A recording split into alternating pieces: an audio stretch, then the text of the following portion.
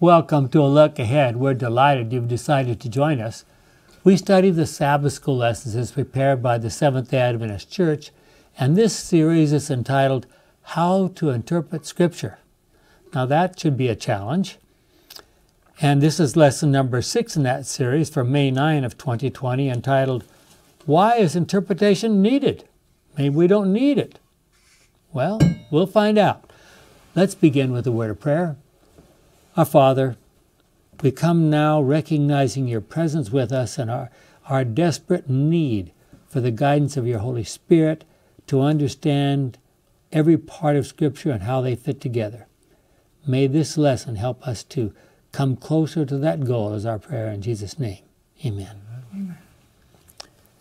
Well, just to hit the nail right on the head to begin with, to read the Bible also means to interpret the Bible. When you read it, you are producing a kind of understanding in your brain. That's an interpretation.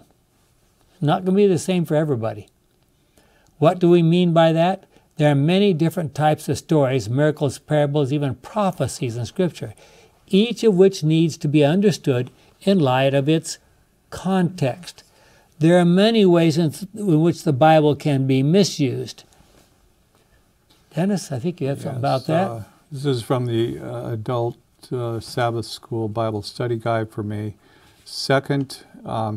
For instance, when a husband left his wife for another woman, the wife got great assurance when she found the following text, "And I will put enmity between you and the woman," Genesis 3:15.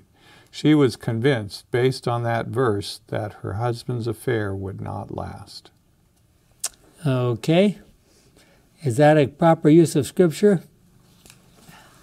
No. No.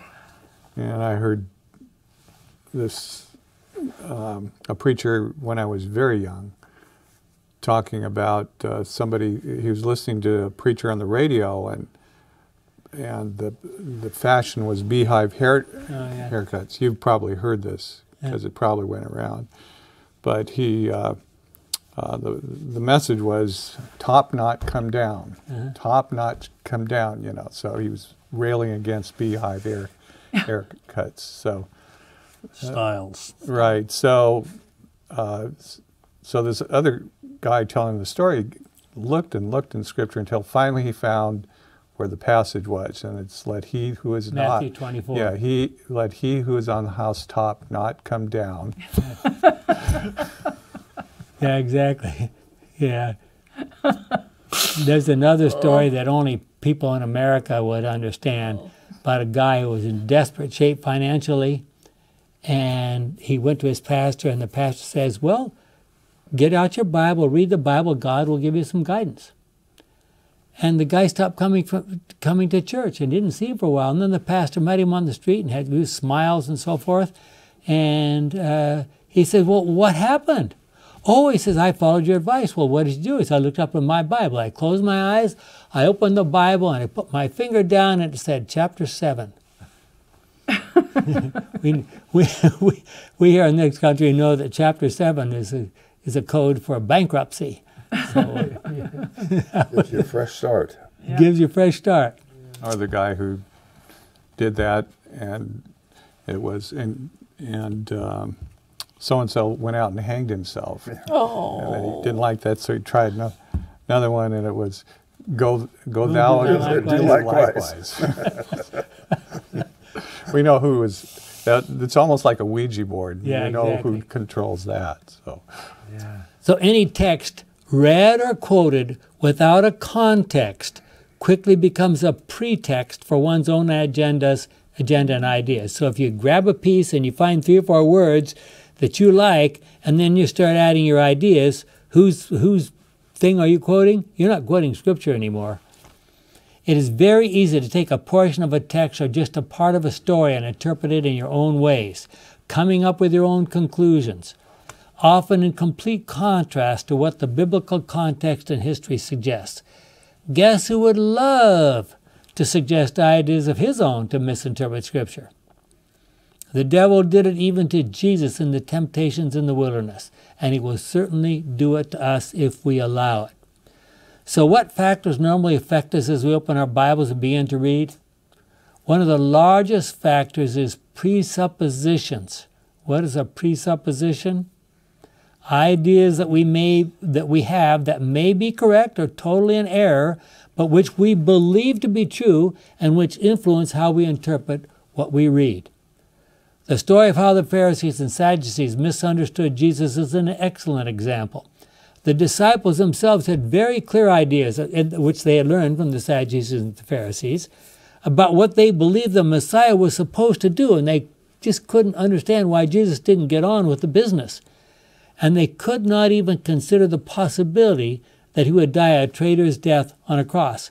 And on that journey from Jericho up to Jerusalem, the very last time, we have some words from Jesus. Luke 18, 31 to 34. Jesus took the 12 disciples aside and said to them, "Listen, we are going to Jerusalem, where everything the prophets wrote about the Son of Man will come true. He will be handed over to the Gentiles, who will mock him, insult him, and spit on him. They will whip him and kill him, but 3 days later he will rise to life." I'm going to interrupt for a second. Are there any words in that are like 5 syllables long, hard to understand? No. No. Those are You wonder simple. what they thought when they heard that. Where was their mind? Yeah, Oh, exactly. Couldn't be more simple. They could not imagine that they had It was just other ideas, completely- and that I mean, was just. They were week with later. They were in this great crowd going up the road, and everybody in that crowd believed that they were escorting Jesus to be anointed king. Yeah, yeah, and so when he said that was just went right over their heads. Yeah. Well, Jackie will tell us what it says. But the disciples did not understand any of these things. The meaning of the words was hidden from them, and they did not know what Jesus was talking about. Amazing. Amazing. This wasn't the first. This is the 4th time that Jesus has taught, that we have recorded. We don't know how many other times there were. The 4th time we have recorded that Jesus talked to them about it. Well, each one of us, so let's be honest here, we have to, for these really foundational ideas. Each one of us has a worldview, or sometimes called a paradigm, which is a set of beliefs which he or she is very comfortable with and into which he or she will always try to fit any new idea. If a new idea does not fit, often that new idea will be ignored or rejected. We have words for that. It flew right past their head, or it went in one ear and out the other. I mean, this is the kind of stuff we're talking about. There are many biblical critics who philosophically reject the idea that God can predict the future or that he can work supernatural miracles. If one takes that approach, then there will be large portions of Scripture that she or he will reject out of hand. In fact, when studying new ideas, it is almost always harder to set aside the old ideas that may conflict with new ones than it is to accept totally new ideas. Old concepts and beliefs are very difficult to change. I would say some things about older people, but I've already got gray hair, so I better be careful. Christians, however, have a secret weapon. The Holy Spirit can help us to open up and correct our limited preset perspectives and presuppositions. And where do we read about that? John 16:13 from the Good News Bible.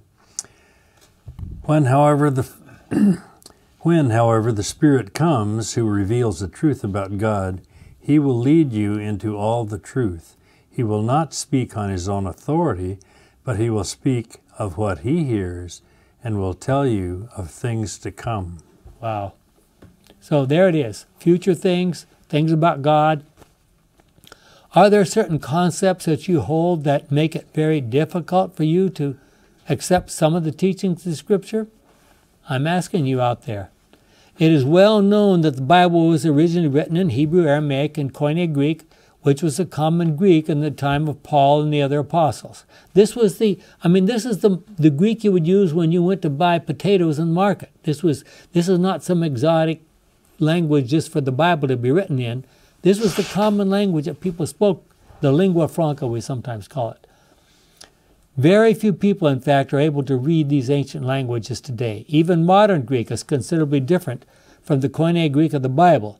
As we know, any language that people use daily changes over time. Greek is no different, nor is Hebrew or Aramaic. Every time I read a statement like that, I have to smile because I was studying theology when I was in college. And I studied the first year. It was try to learn all the basic concepts of Greek was a real challenge. It was a struggle, but I did it. And then I decided I wanted to get ahead because I wanted to take all the classes in Greek that were available.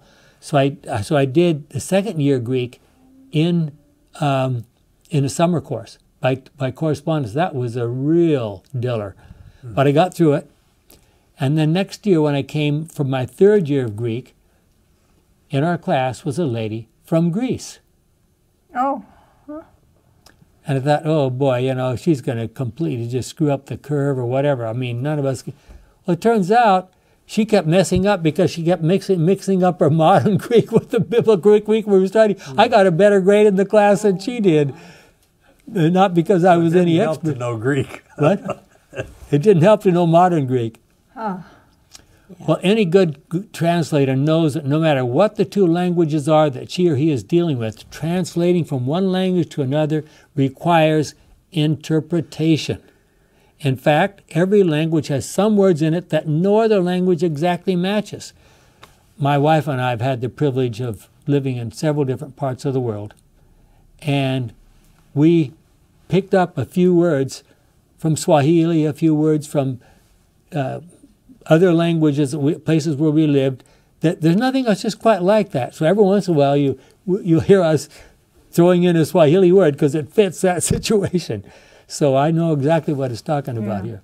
So interpreters or translators must struggle to present the ideas that are presented in one language as clearly as possible in the second language. That skill is called hermeneutics. Well, read 1 Corinthians 12:10, 14:26, John 1:41, 9:7, and Acts 9:36, and finally Luke 24:7. These passages, if we had time to read them, make it very clear that when translating from one language to another, skill is needed. In fact, Luke 24:7, who's doing the translating? Jesus himself. He's speaking to those two men on the road to Emmaus. He has to make the Old Testament clear to some of his extended disciples, even though they spoke Aramaic and presumably Hebrew. So even when you know the language, it's very easy to misunderstand if you have your preconceived ideas. Carrie, I think you got something on that. Yes. The Greek word hermeneuo, from which we have the word hermeneutics, which means biblical interpretation, is derived from the Greek god Hermes. Hermes was considered to be an emissary and messenger of the gods, and as such was responsible for, among other things, translating divine messages for the people.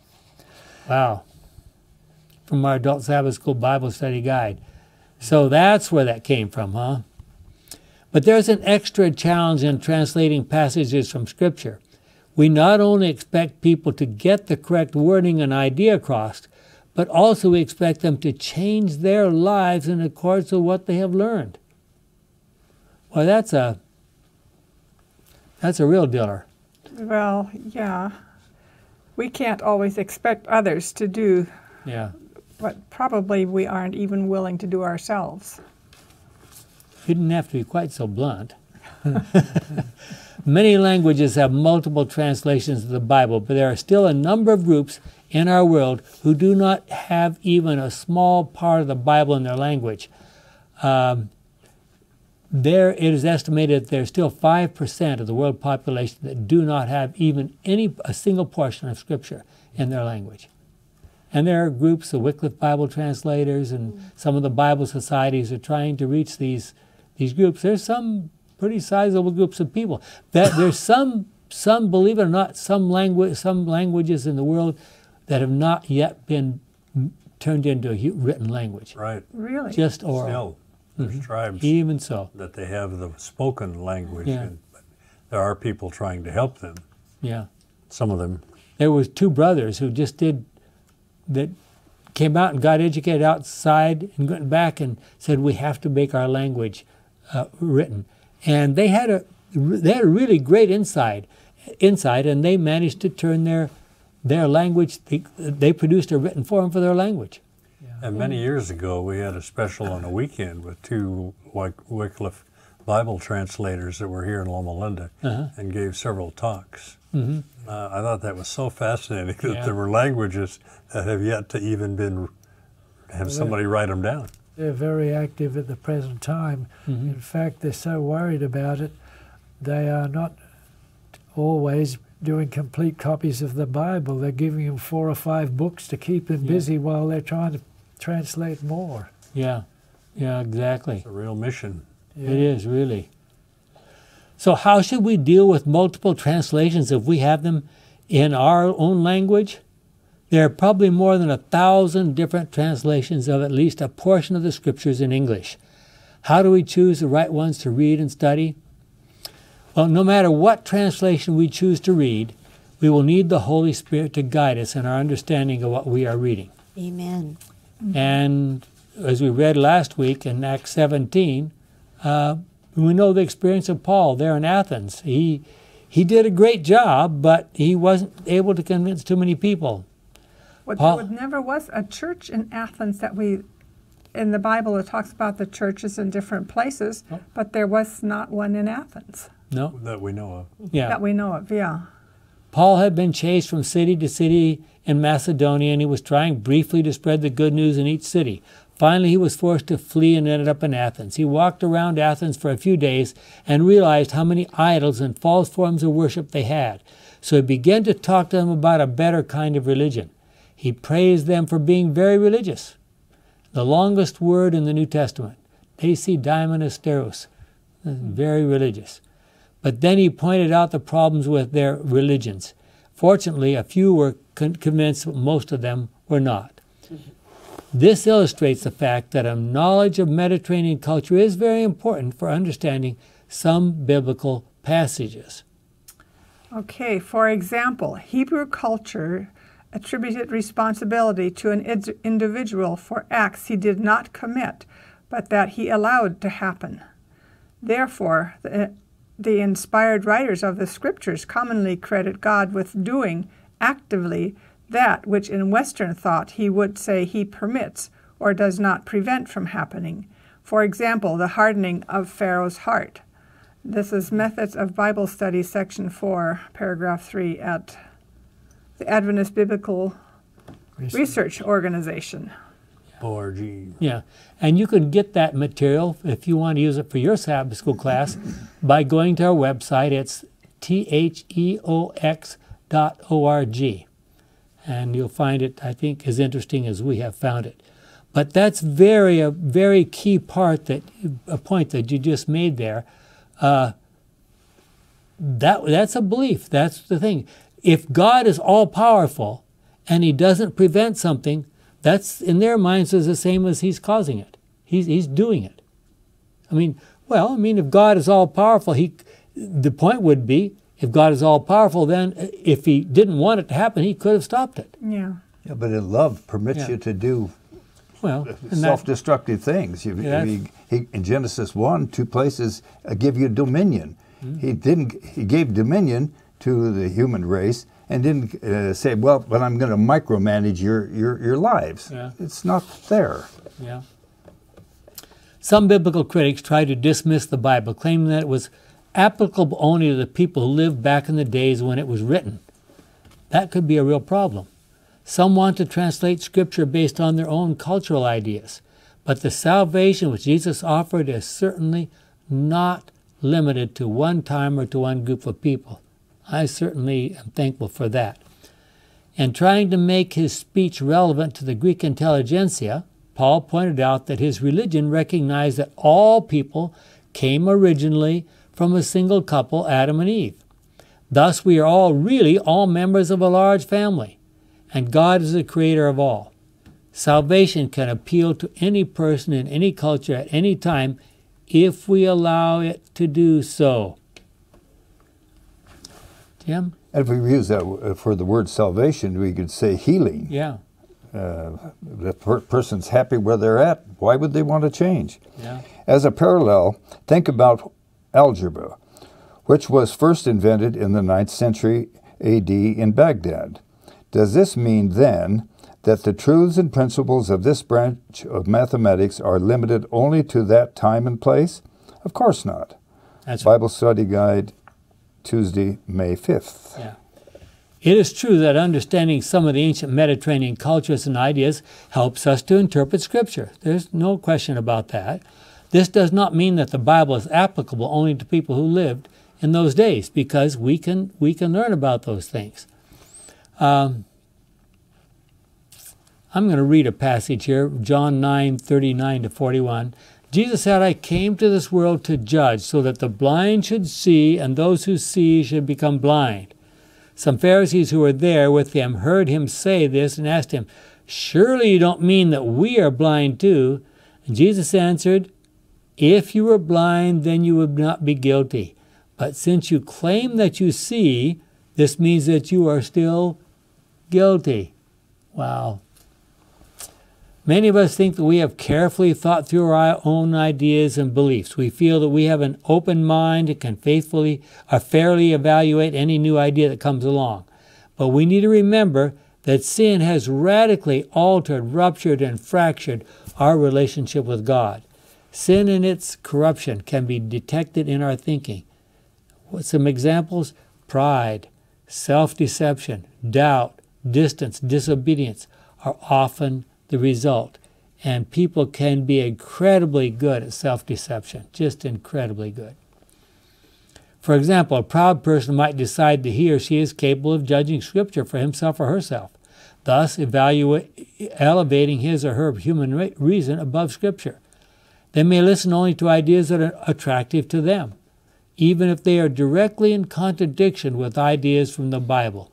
Unfortunately, Revelation 3 makes it clear that at the end of this world's history, a group of people who claim to be Christians will have a very erroneous idea of their condition. Do I dare to read it? Revelation 3:17. You say, I am rich and well off. I have all I need. But you do not know how miserable and pitiful you are. You are poor and naked and blind. Wow. That couldn't describe us, of course, right? We wouldn't be Laodiceans, right? If we take the approach that it is our job to judge Scripture, we will never come up with the right conclusions. Can you think of a time when you found yourself fighting against conviction based on something you read in the Bible? No. Well, I'll leave that question for you out there to think about. Our lesson is entitled, Why is Interpretation Needed? An excellent example that gives a partial answer to that question is found in Nehemiah 8, 1-3 and verse 8. Dennis? By the 7th month, the people of Israel were all settled in their towns. On the first day of that month, they all assembled in Jerusalem, in the square just inside the water gate. They asked Ezra, the priest and scholar of the law, which the Lord had given to Israel through Moses, to get the book of the law. So Ezra brought it to the place where the people had gathered, men, women, and the children who were old enough to understand. Now, I want to interrupt there for just a second. We talked about this a couple quarters back when we studied Ezra and Nehemiah in our Sabbath school lessons. Notice who was there. Men, women, and children who were old enough to understand. What is the specific purpose of this gathering? To hear the law. Yeah, to understand and to understand it. The point is, we're not here just to read, just like in the old days when the Roman Catholics would sit there and read passages in Latin, and nobody has a clue what they're reading, but we're reading it. No, this is a group gathered to get understanding. Okay, go ahead. And he would be reading from Hebrew. Yes. And they would pretty much understand Aramaic. Well, so go ahead. We're going to read. So we'll see why they had to, yeah. There in the square by the gate, he read the law to them from dawn until noon, and they all listened attentively. We skipped over 3 or 4 verses in there. What says in those 3 or 4 verses that he had 13 people on each side of him, probably speaking to a huge crowd out, and they were hearing his reading in Hebrew, and they were translating into Aramaic. And what was the result? Go ahead. They understood. They gave an oral translation of God's law and explained it so that the people could understand it. And it had a marvelous impact on them. Imagine, for the first time, someone's actually giving you the Bible in your language. This was the first, what we would call modern language translation of Scriptures that we know about. Notice that lasted several hours, didn't it? Yeah, all morning long. And it says they were attentive. Yes, absolutely. That's amazing. Yeah, yeah. If our salvation is dependent upon a correct understanding of Scripture, and thus a correct understanding of God, what else could be as important as that? And again, there's a verse for that, Matthew 16:26. Will people gain anything if they win the whole world but lose their life? Of course not. There is nothing they can give to regain their life. For Seventh-day Adventists who have already claimed that they believe in the Bible, the most important question in the great controversy, the theme behind most of Scripture is, can God be trusted? Because Satan says, no, he can't.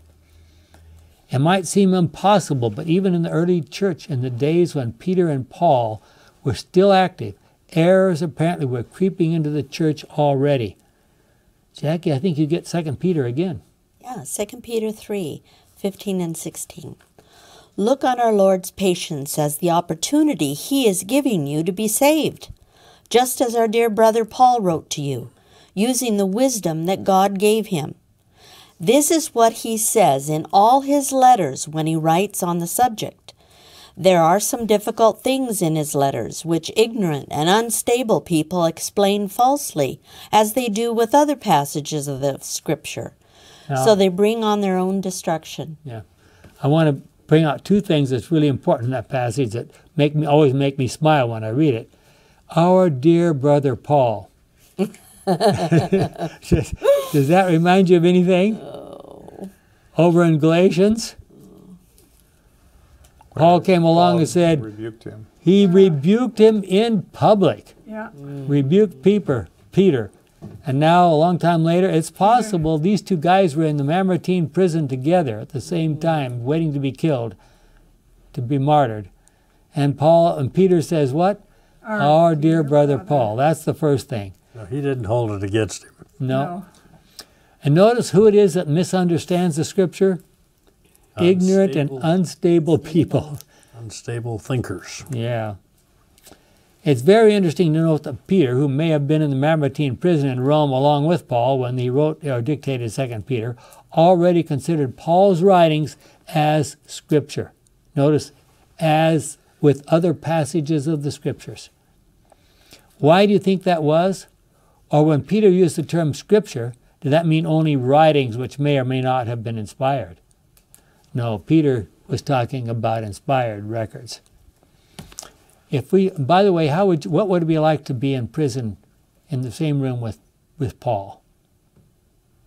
Well, they probably had a lot to talk about. Yeah, it'd be a lot easier than being in solitary confinement. I think all I would have time to do is ask some questions. Talk, Paul. Keep talking. I want to hear what you have to say. Poor guy's not going to get any rest when he gets to heaven. Paul would have questions of Peter, too, who had spent 3.5 years with Jesus. Yeah. If we Seventh-day Adventists are going to claim the Bible and the Bible alone as our source of truth, rejecting false tradition, creeds, or human authorities, then we must develop a very careful and reliable hermeneutic. What does hermeneutic mean again? Interpretation. Okay, of the Scripture. Without a correct interpretation of the Bible, there could be no unity of doctrine or teaching. The church would lose direction. A bad and distorted theology would result. Seventh-day Adventists have claimed for many years that our job is to present the 3 angels' messages found in Revelation 14:6-12 to the world. So we're all out at least a couple days a week standing on the corner explaining Revelation 14:6-12, right? We don't even talk about it in church. Not very often. No. We really don't. Do we have a clear understanding of how to interpret those verses so that they are understandable to your neighbors? Those are some of the verses that we might somehow wish that they were a little different than what they are. Look at a couple of examples. You know, it talks about the fires of hell and God's wrath and all that kind of stuff. Look at a couple of examples that might impact how we are to interpret those keywords in Revelation 14. What is the wrath of God? Well, there's a handout on our website, if you want to look it up. Talks about God's wrath starting from Judges, right? In fact, starting in Numbers, if you will, all the way through the Bible. The wrath of God is his turning away and loving disappointment from those who do not want him anyway, thus leaving them to the inevitable and awful consequences of their own rebellious and destructive choices. Jim, there it is. God has to do things not because he wants to, but because he refuses to violate our freedom and so forth. And what about the fires described in the third angel's message? This is from Desire of Ages 107.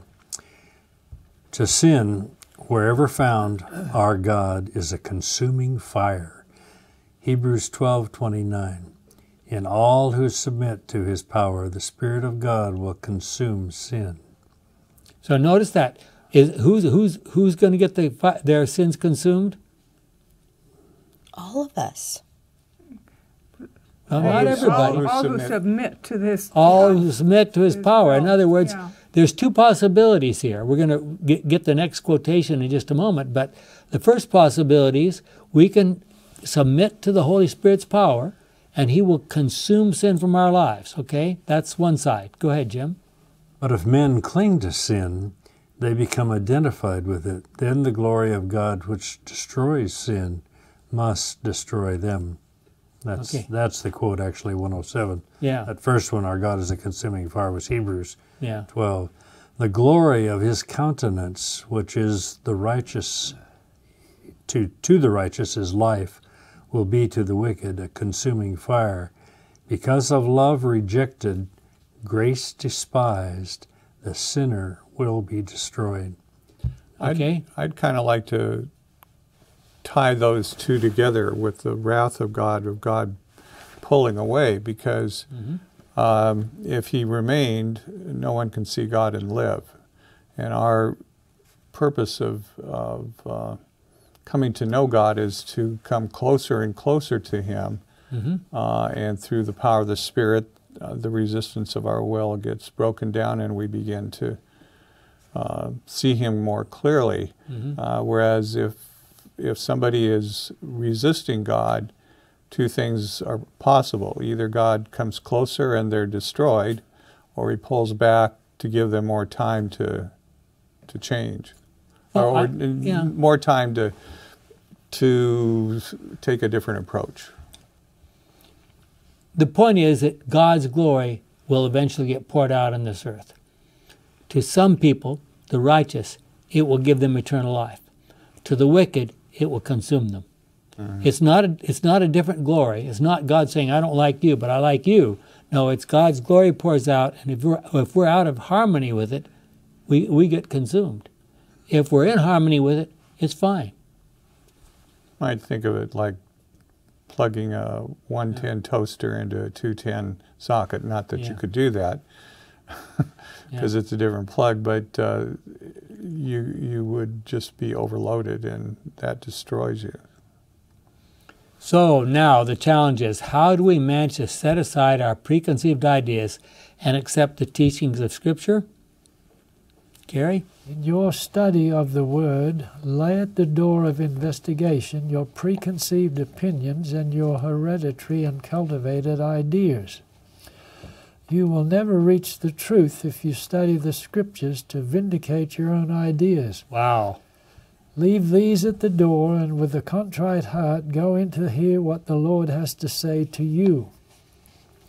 As the humble seeker for truth sits at Christ's feet and learns of him, the Word gives him understanding. To those who are too wise in their own conceit to study the Bible, Christ says, you must become meek and lowly in heart if you desire to become wise unto salvation. Do not read the word in the light of former opinions, but with a mind free from prejudice, search it carefully and prayerfully. If, as you read, conviction comes, and you see that your cherished opinions are not in harmony with the word, do not try to make the word fit these opinions. Make your opinions fit the word. Wow. Do not allow what you have believed or practiced in the past to control your understanding. Open the eyes of your mind to behold wondrous things out of the law. Find out what is written, and then plant your feet on the eternal rock. That's from Youth Instructor, July 24, 1902. Okay, so Youth Instructor was written to who? The young people. The young people. Yes. Wow. Isn't it interesting to think of the little phrase, the eyes of your mind? Mm-hmm. That's how the blind see. Yep. Yep. I've mentioned this before, but it was several lessons back, but conservative talk show host Dennis Prager talks in, or writes in his commentary on Genesis, that he was debating a secular Jew about the Torah, and he summarized their differences, and the other guy agreed that when the secular Jew comes to the Torah and he disagrees with something, he thinks he's right and the Torah is wrong. Whereas Dennis said that when I come to the Torah and I disagree with it, I think the Torah is right and I am wrong. Yeah. Exactly. And that's exactly what she's telling us to do right here. Right. That's kind of what triggered it. And it's interesting that this is written to the young people. This was intended for young people. Does that mean I can use it? Sure. Well, You were once young. compared to the antediluvians, You're you're very about young. 100. You're really still Real. a youth. Do you have a clear understanding about how sin has impacted our interpretation of Scripture? What has happened to us since the days of Adam and Eve when they walked with God in the garden in the cool of the evening? What makes it impossible for us to even see God without being destroyed? Moses, clear back there. Look how much further we are away from the Garden of Eden than he was. But Moses, way back there, God says, no, you can't see me. I'll put you in this little, crevice or something in the rock there, and I'll pass by and you can see my backside. Well, I'm sure it wasn't, okay, you can see my backside. What did that mean? He was saying, you can see a part of me, you can see... Him walking away, he probably maybe had a robe on and or he something just like that, see him yeah. walking. Obviously, you can't see all of me. I can't see his face. Wow. Well, his face shone when he came down. So there's something about the presence that is just lit up. Yeah. And it could have burned his eyes possibly or something if he saw him fully. Jesus said of the little ones that their angels do continually behold the face of the Father, which is in heaven, which I think is the condition of the unfallen. They can behold the face of the Father. When we fell, we could no longer behold him and live. You remember there, like Jackie's already pointed out, at the end of Exodus, Moses came down from the mountain after that second period of 40 days, and his face was shining. He had to wear a veil. He had to wear a veil. Now, I don't know, does God's glory shine through a veil or not? I don't even know how to describe this. What do you do with John 1:18 and 6:46 when Jesus says, nobody has seen the Father except for the one that came from the Father? Yeah. Implies that nobody's ever seen the Father. This is part of our discussion this afternoon with his friend, hour and 20 minutes. We talk spiritual things. Do the angels even see a form that looks like us that's the Father? Or Probably. do they just see glory? I'm inclined to think that probably not, because the sad part about that, if you visualize something, you tend to think that that's all there is. And that's finite. That's The infinite one is not finite. Text you said, only I, Jesus said. Yeah, and so The it's people are there, they recognize the presence of the Father. But Jim and I talking today, that's one of the things that came up. It's real interesting. I think it's talking about the character of God, and as Paul says in 2 Corinthians 4, we behold the light of the glory of God in the face of Jesus Christ. Mm-hmm. So it's not just, eyes, nose, mouth. Mm-hmm. That character. sort of thing. I think that's key. That's key to the. That's so when a the good word. angels do behold the face of the Father, I think it's talking about how his character, there's no resistance in their Perfect hearts love. for between what his will is, the will of the Father, and unfallen beings. For us, though, we would resist. We've already talked about, are there difficult passages, things here that we just don't want to listen to? Well, that just shows the condition of our fallen wills, and perverted and distorted. Another problem is that there are people sometimes saying they are going to spend a certain period of time living as the Bible teaches. There's people who've written whole books about trying, for 1 year, they're going to live like the Bible teaches. Literally, taking it like that, without taking into consideration the context and the reasons why things happened as they did. This can lead to such a distorted picture that makes the Bible look silly. So what is the problem? Well, first of all, you need to understand clearly what the Bible said. Ideally, you would know Koine Greek, ancient Hebrew, and Aramaic, and you should know them well enough so that you understand the subtle implications often found in sentences. In other words, what are we saying? If you want to understand and you really want to present it like that, you need to know fully the context. Why did it happen like that? There are reasons why it happened like that. Well, different churches and different denominations exist even though they all claim to live by the Bible. This demonstrates that some form of interpretation is taking place in all of us. There are some who will take a single verse or even a few words and read into those few words what they want to believe. There's a fancy Greek word for that called eisegesis, which means you put yourself into what you're reading. It is very much frowned upon by careful Bible scholars. What we need to do is to try to discover what the Bible originally intended by a given passage and accept that through a process called exegesis. In other words, you get the meaning out of the Scripture and you then apply it to yourself. How about also read the Old Testament from the paradigm that Jesus taught, rather than trying to take the Old Testament and overlay the New Testament. No, go do it the other way. Because if the Old Testament, what we have of the Old Testament was correct, the message was correct, Jesus wouldn't have needed to come. Jesus had to come to correct the misunderstandings. And of course, then in Matthew 23, he says, "Woe unto you, scribes, Pharisees, and hypocrites." 7 times he said that. So that must have been important. Well, the Old Testament said he had to come to die. Jesus interpreted it. That's what he told them on the way to Emmaus, that these things had to take place. When they said, we thought it was him, and yet he's dead, he opened the Scriptures to them and showed them that all these things must take place. Yeah. Wow. Well, all of us have a worldview or a paradigm, it's sometimes called, into which we try to fit all the realities that we recognize around us. If we keep an open mind and spend sufficient time in reading the Bible, praying, and in witnessing to others, what does the witnessing do for us?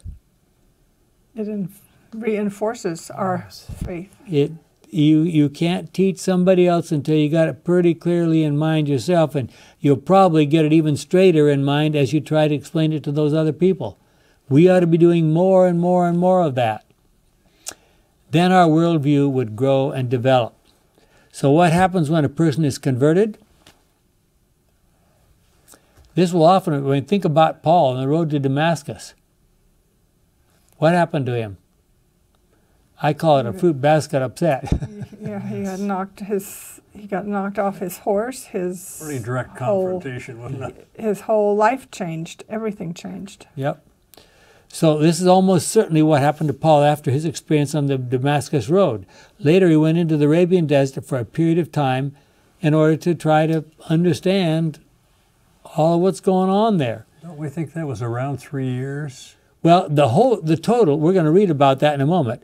The total is 3 years. We don't know how much of that time was in Damascus because he preached for a while in Damascus and then they wanted to kill him, to arrest him. So he went to Arabia for a period of time. And then he came back to Damascus again, taught for a little while, and this time they had to let him down on a basket over the edge so he could escape. So we don't know how much Damascus time there was on both ends of that 3 years. But it was some many years before he actually got back to Jerusalem, wasn't it? Mm-hmm. Well, Several the years. 3 years is when he got back to So Jerusalem. it took 3 years before he was brought in to Jerusalem. And the brethren. Yeah. I just want, every time I read that story, I think, what did his wife think? What did he try to communicate with her? If so, how? We don't know anything about that. We'll what have did the the rest of Sanhedrin? the story someday. What did the soldiers who were with him? He took a bunch of people. I don't know exactly whether they were Roman soldiers, probably Jewish soldiers, that went with him. They were supposed to be arresting these Christians and taking them back to Jerusalem. So finally, when they realized Paul had gone off, they must have gone back. What did they say to the Sanhedrin when they got back there? You won't believe what happened?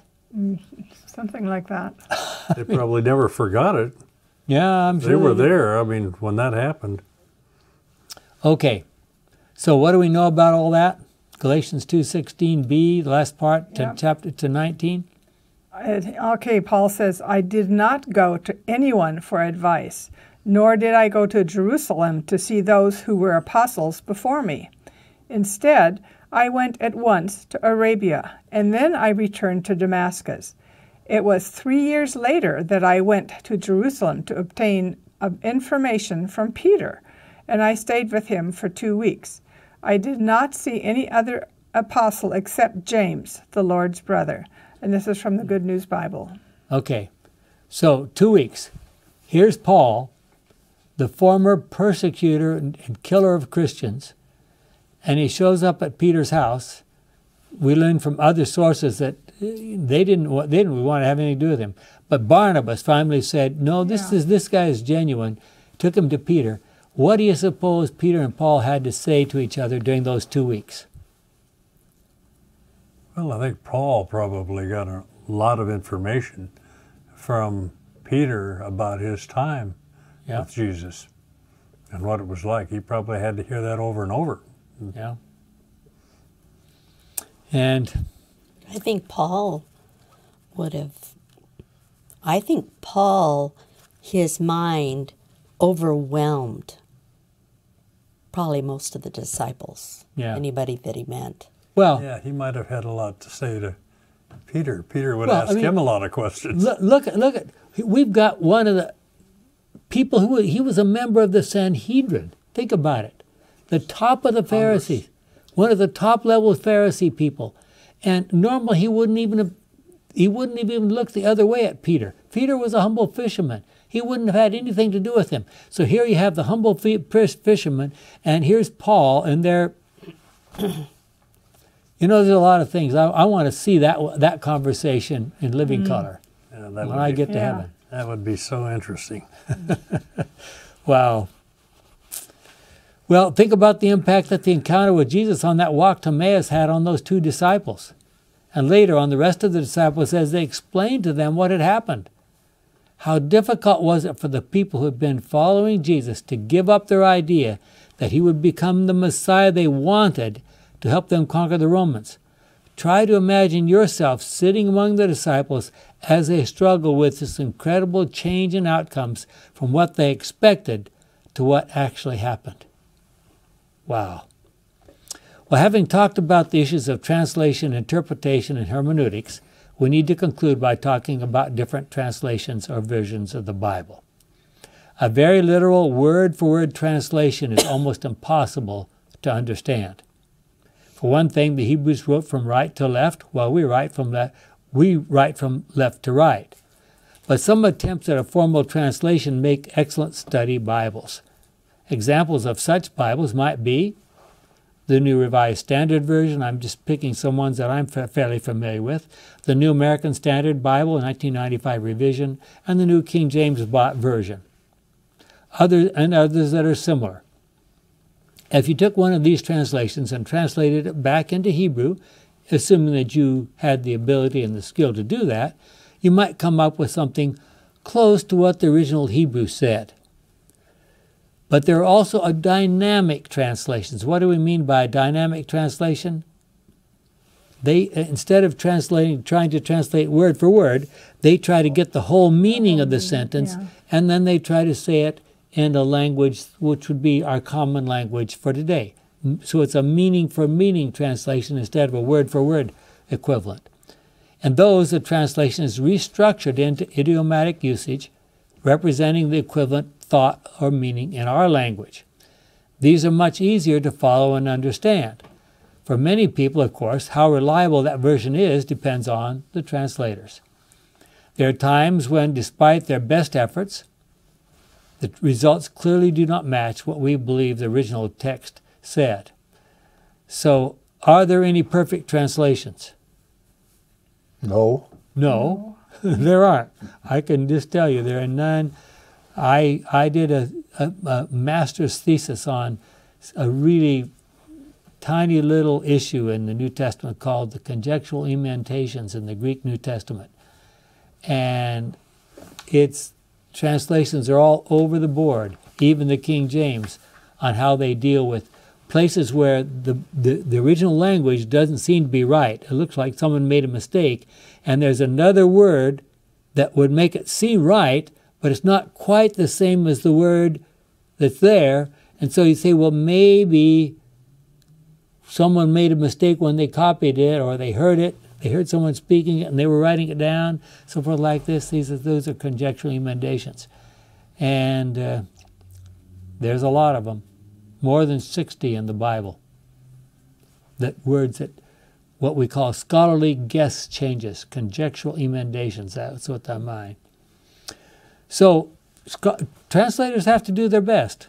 There are times when, despite their best efforts, the results clearly do not match what we believe the original, what we may believe what the original said. Then there are paraphrases. What's a paraphrase? Basically, using your own words to get the meaning of a text. Basically putting into your own words, somebody trying to put it in. Try to read a whole paragraph, for example, and then try to say it in modern language. These are best used when we want to read a large portion of Scripture to get a general idea of what it's talking about. They are also good for those who just want to read through the Bible over a period of time. For serious Bible students, it would be ideal to have one of the more literal translations available, and alongside it, perhaps one of the more dynamic translations, such as the Good News Bible. So, if you're reading one, it's excellent to have, if you have one that's more liberal, more general, closer to the paraphrase kind of idea, it's a good idea to have one of the more word-for-word kind of ones standard. So I have 4 or 5 of them on my Bible, my computer right here. So if I see something there that doesn't seem to fit, boom, push another translation, it immediately goes to the right spot in the new translation. I can see, well, oh yeah. In fact, I can do the same with the Bible languages, Hebrew, Aramaic, or Greek. So, if you're interested in reading fairly quickly through a portion of Scripture to get a general idea, a paraphrase is excellent, such as the Message Bible or the Living Bible. So how much influence should we attribute to the culture in which the biblical writers were writing? The biblical writers insist that the theological message of Scripture is not culture-bound, applicable for only certain people and a certain time, but permanent and universally applicable. Richard Davidson, Biblical Interpretation in the Handbook of SDA Theology. Raoul Dederin, and so forth. Yeah. If we spend our time focusing on how different the cultures were in Bible times from our own culture today, it might seem like this is too big a gap. But God knows how to communicate over time, and He offers us the Holy Spirit to guide us. But God forbid that we allow blindness of heart to influence our understanding of Scripture. What's blindness of heart? None are so blind as those that will not see, or so deaf as that will not hear. Yeah, exactly. So if you're sure, I mean, think about the disciples. I feel sorry for them once in a while. I think about this. I mean, we're going up to Jerusalem, and Jesus, the one who's been leading us for these years, last several years, he's going to be chosen king. Yeah. Imagine. Well, look at Ephesians 4:17 and 18. In the Lord's name, then I warn you, do not continue to live like the heathen, whose thoughts are worthless and whose minds are in the dark. Do we have that problem? They have no part in the life that God gives, for they are completely ignorant and stubborn. Even after one has done his or her very best to try to understand Scripture, there might be times when a disaster hits a family or some other problem arises and our faith is shaken. How can we avoid letting our faith be shaken under such circumstances? It might seem like there are a lot of pitfalls in coming to understand and know the Bible. But if one belongs to a group of fellow believers who can help you understand what you've read, it's a great aid. So, I'll ask you all here, have you found a translation with which you are comfortable? I think you all have figured out by now that I'm very comfortable with the Good News Bible. And I love the Holman translation of the Bible. Yeah. Well, that's a Revised Standard Version. That uses it. Holman. But the Holman. I like the New American Standard. Yeah, New American Standard. I like that one. That's probably my second choice. When I go from the Good News and I think, is that really what it says? And then I jump over to the Good News. I mean the New American Standard. Of course, my New American Standard has the New American Standard, and then it has the Hebrew or the Greek, depending what part of the Bible you're in, or Aramaic, the part of the Bible. And then if necessary, I can just click on the word, and it'll take me to the concordance. It tells me exactly what that word means. So I read 2 every morning because I read it in King James, and then I go to the Good News. And the Good News is really good news because you can just understand everything that it's saying so readily. Okay, well, we're running out of time. Have you found a translation? We've already talked about that. Do you have other translations available for times when you want just to read or perhaps want a more dynamic equivalent? When I want to see a more dynamic equivalent, I like to go to the Message Bible. Now, that doesn't mean it's the only one, but that's another one that you would really enjoy reading if you have time. Our kind and loving Father, what a privilege it is to come together and talk like this, to accept your guidance in our thinking together. We thank you for this opportunity we have to share what we believe and see on this program. We ask that all those out there are listening in and watching will be blessed. May your Holy Spirit be close to each one of us is our prayer in Jesus' name. Amen.